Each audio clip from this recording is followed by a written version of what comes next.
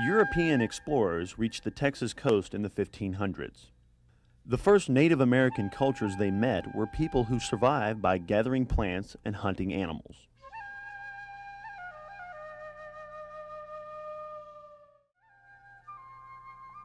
They made pottery from clay and buried it in fire to harden.